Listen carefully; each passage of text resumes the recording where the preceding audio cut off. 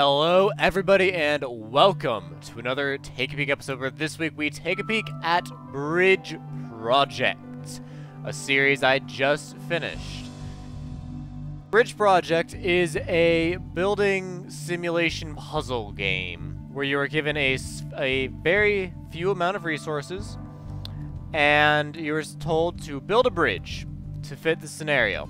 Sometimes it feels like you have too many resources, sometimes it's just enough, and sometimes it really becomes quite the issue to come up with the best bridge design with what you've been given and make it actually work.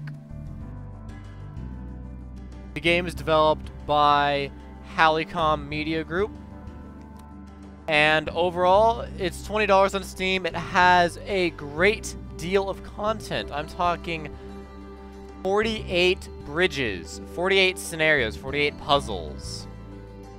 And overall, this game took me several hours to complete.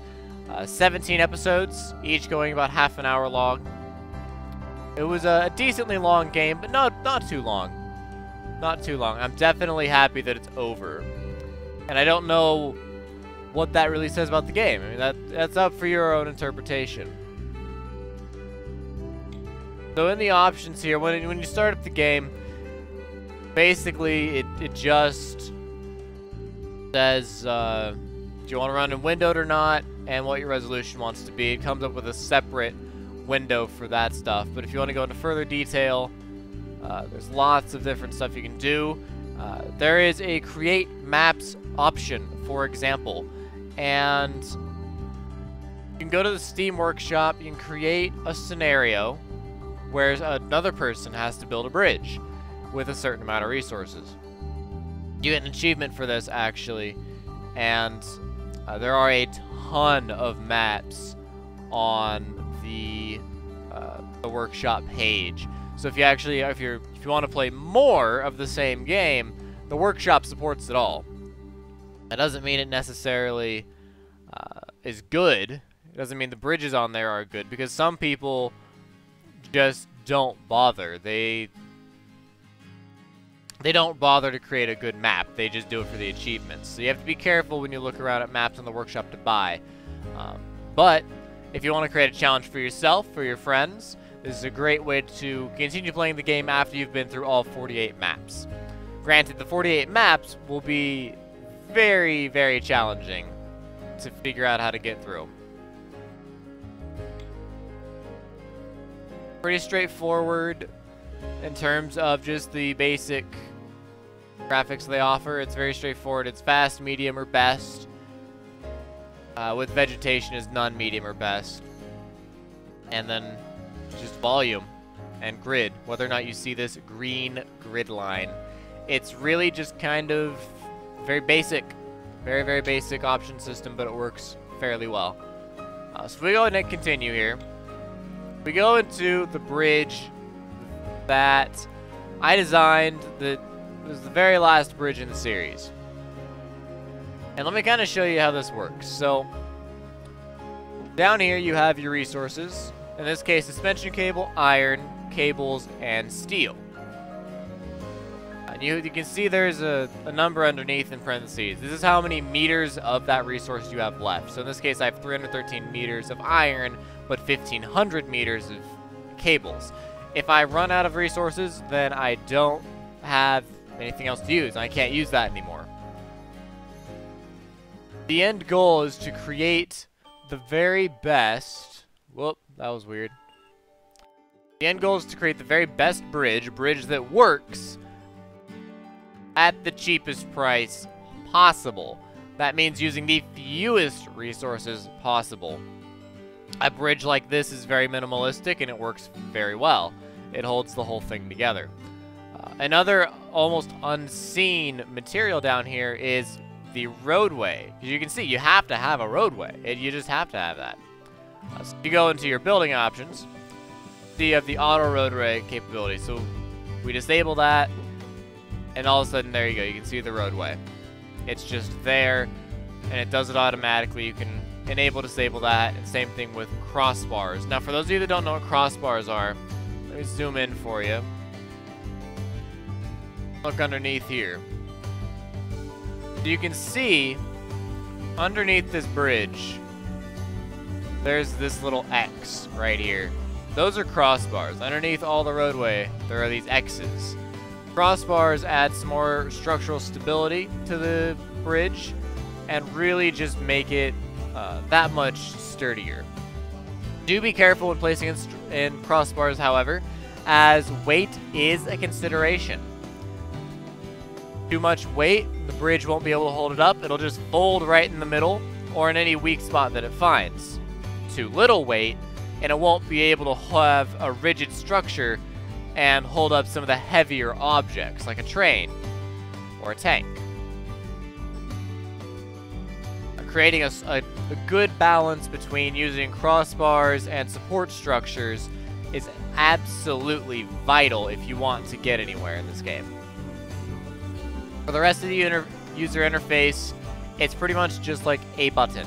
So this is your select button. If you want to select a whole bunch of stuff, you do that.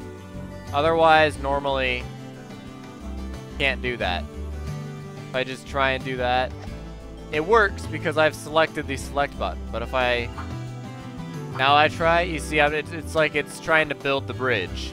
Because I can't actually do that anymore without getting the select button. Your undo button, right there, pretty straightforward. You can center the camera, it puts it back to the default position. You can also look at other camera types. You can have an autofocus, so it follows the vehicles as they go across the bridge. And also focuses on the really key points of what's happening in your bridge. So if something's breaking, the camera will go there. And then, of course, you can show the camera path and change your own pathing for the camera. So if you want to make a cinematic, for example, the presentation mode would be very helpful for that. Of course, basic info about your bridge. That was very loud, and I forgot to turn that off, and I do apologize. Except I can't. God dang it. I do apologize about that. But you go into info, it gives you basic info about your bridge. How many pieces it has, how much of whatever you're using, what is going to be tested on the bridge, and then what the end cost is, as well as your actual budget. Again, you can see I'm at 6.6 million pounds, whereas the actual budget is 10.2 million pounds. So I'm way under budget with this current design. You can see world records. However, the world records have mostly been removed. People were exploiting the game. They were cheating their way through the game. And so the developers removed the world records because they were not indicative of actual bridges, of real people's records. Again, you can change your options anytime right in here, and then just go right back to the main menu, save, load, and restart. Of course, you can take a screenshot, the help function, and then moving the camera around directly if you wish. Of course, the very last part, and the very most interesting part to the entire thing, is testing the bridge. So you can see already, I've turned on the stress here. You can show joint, total, or not at all. I've turned on all the stress here, so you can see what's happening on the bridge. And you can see right away, most of the bridge is red. So obviously red is bad. Purple, or pink, whichever color you want to call that. I think it's more pink. That is even worse. It means those joints are holding a great deal of weight. They're very, very stressed out. If a joint or a piece of the bridge becomes too stressed out, then it'll break, it'll pop off, like you've seen here, with a little bit of iron down here, a little bit of iron over here, some of the steel's popped off over here and over here, and it might just fall apart. See how the entire bridge just failed. It couldn't hold up, and it failed, and it just falls into the deep river below. Everything just keeps breaking. It can't hold up anymore. The suspension cable snapped in two. the whole thing is just gone to crap. The bridge didn't work.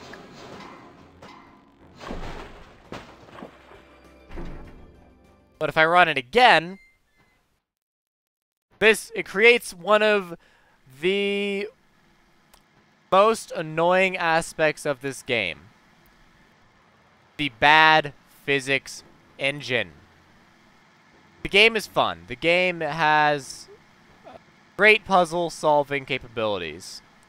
But the physics engine in this game is terrible. Absolutely horrible. I hit run simulate the bridge, and you guys saw it completely and utterly fail from step 1. I run it again for this second one. You see nothing really is falling off the bridge at this point. Everything's just kind of working. No metal's falling off. And then boom, right there. Suddenly it broke in a completely different area.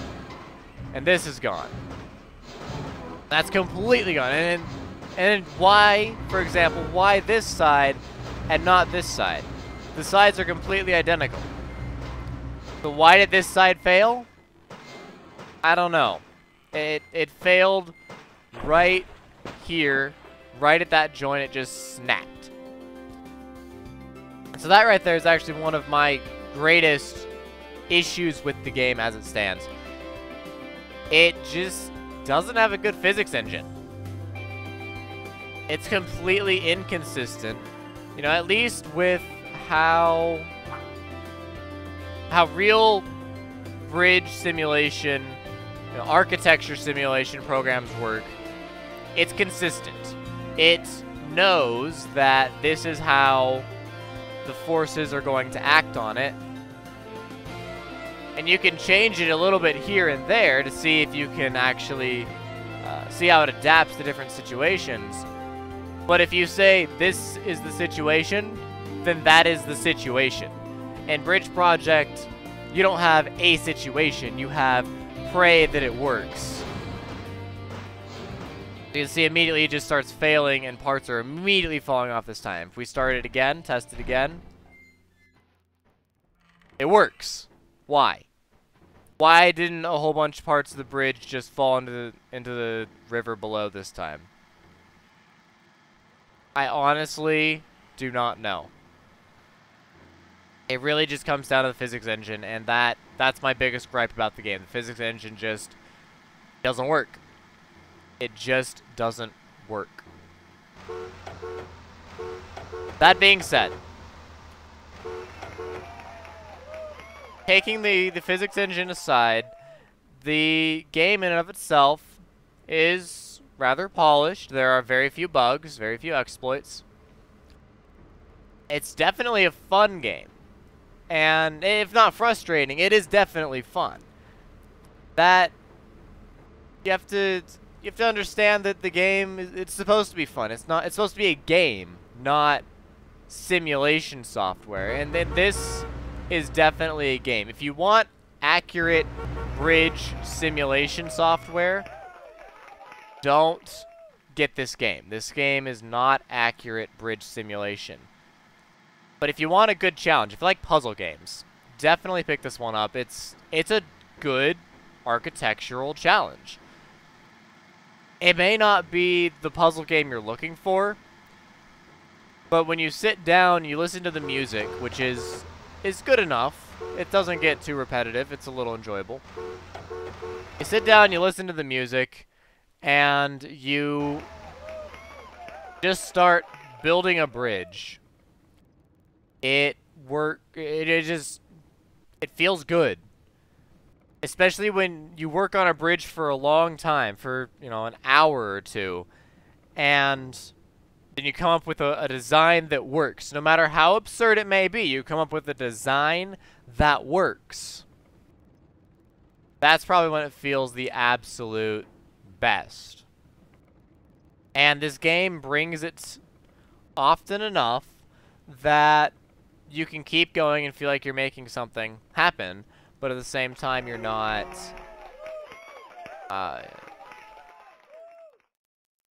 you're not being discouraged. You can figure out the bridges in a reasonable amount of time.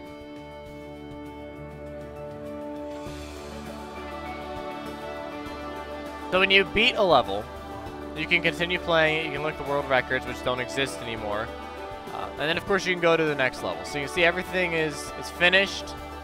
There are 48 maps across 4 areas: rural, city, canyons, and varied. All of them bring their own unique challenges, and all of them,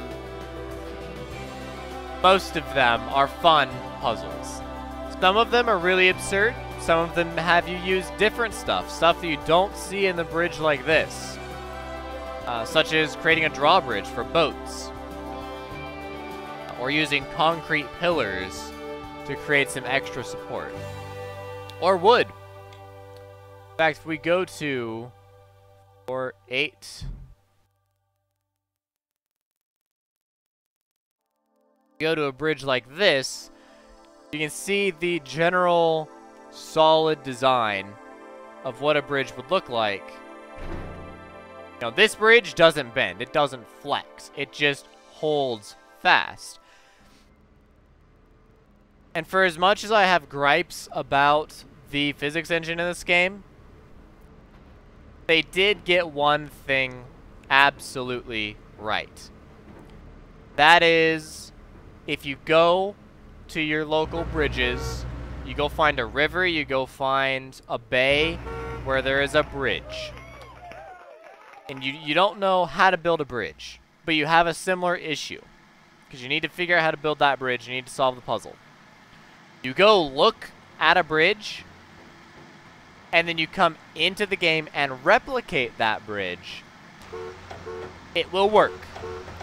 That bridge will work. And for as much as I have gripes and issues with the physics engine about it being inconsistent, it does actually work as far as real bridge designs are concerned. This is a real bridge design. I have seen this bridge in the mountains over a river where I live. It's very strong, it holds together, and it works. The physics engine may not be perfect, but it still works. Like I said, it's not perfect. Bridge failed. Finish! You succeeded! That's another issue with the game. If you succeed and the bridge is going through its final stages of, hey, you finished the bridge, but it's actually starting to fail, you still win. That is a bug. That is definitely a bug in the game. But that being said, overall the game is fairly solid. It does a good job of being a challenge, but not too challenging. And for the most part, it's a good game. For the most part, it is a good game. It's not perfect, but it is good. So I would give the game a 7 out of 10, with the caveat that if you like puzzle games and you like architecture, this would be a good game for you. If you just like puzzle games, there are better puzzle games out there. This is not a specific puzzle game. This is a building simulation puzzle game. It's not a hardcore puzzle game. It's not a pure puzzle game. It is a casual puzzle game where you can sit down for a couple hours on any given problem and try to solve it. Definitely a casual puzzle game. And I don't mean casual in a bad way. The casuals can be taken in a very negative connotation. I don't mean that at all. I mean that it's casual in the sense that it's very relaxed. Sit down, slow pace, and just think about it, build whatever kind of bridge you want to build, and call it good. So, like I said, it is 7 out of 10. It's good. It's not great. but it's definitely a game that's not for everybody. There are a multitude of similar titles to Bridge Project, such as Bridge Constructor, as one example, and they all pretty much do the exact same thing, and they all pretty much suffer from the exact same issues as a bad physics engine. Overall, I choose Bridge Project as one of the best in terms of the bridge building simulation, at least as far as I've played.